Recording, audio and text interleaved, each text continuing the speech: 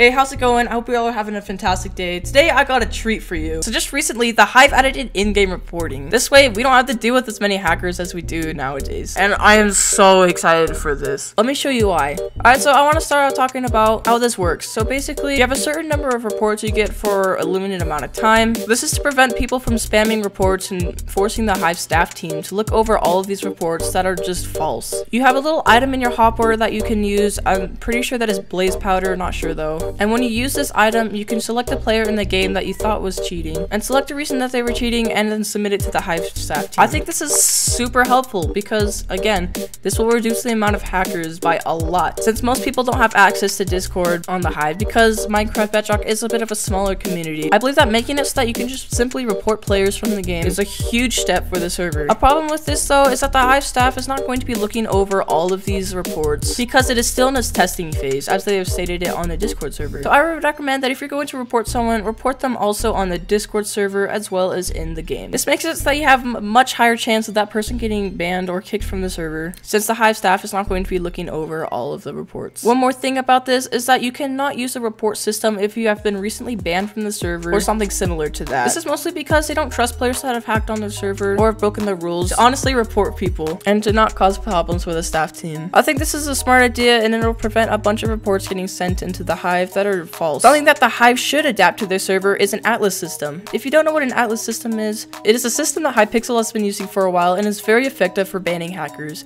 It is a player-based reporting system where players can report players in the game, while other players that are at a high enough level in the game can review the reports, and if enough players decide that the person should be banned, then the staff team will take a look at it. This not only saves the staff team's time, but makes it a lot easier to report people. You can trust people that have had enough experience with hackers to tell whether or not the report is true or false. Again, if the Hive were to make something like this, it might take them a while, and I feel like they should focus on what they're working on right now, which includes arcade games and the lunar event. Anyways, if you did enjoy it, make sure to smash like, subscribe, and go vote on my community post because I'm thinking of switching my content out. Anyways, that's all, bye.